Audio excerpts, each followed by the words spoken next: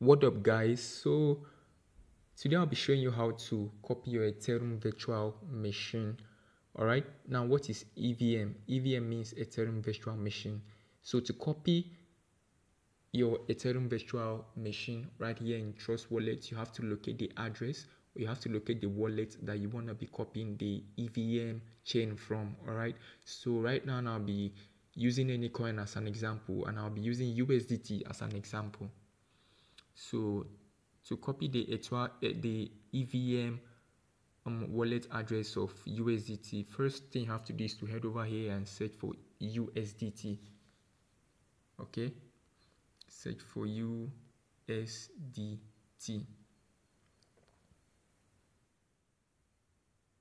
Alright guys, you can see now there that we have the USDT has popped out.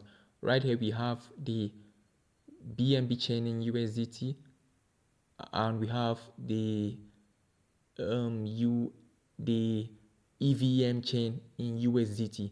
How do I know that it is EVM chain in USDT? You can see this little sign here over here just beside this USDT. Whenever you see that little sign over here just beside any coin, they know that that coin was built under the chain, the EVM chain. Okay, all right. Then for example, now for another example is, you see this USDC over here. This USDC here now was built in the EVM chain. That's why I've seen this sign over here. And now if you come over here as another example again, you see this USDC here. That's another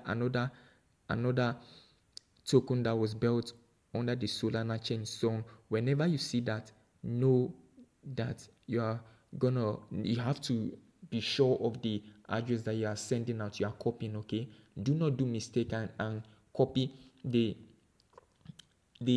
USDT EVM chain and send to a different wallet, or do not do mistake and copy a different wallet address, all right, and send to someone to send another token into it. For example, now you want someone to send you BNB in USDT, and you go and copy the USDT in Ethereum chain. You are going to lose the tokens automatically. All right, so before you send any token, you have to be sure of the token of the address that you are copying, or before you receive any token, you have to be sure of the address that you are sending to your client. All right, that's what I wanted to know. If you enjoyed this video, kindly ensure you like and subscribe to this channel, and see you in the next video.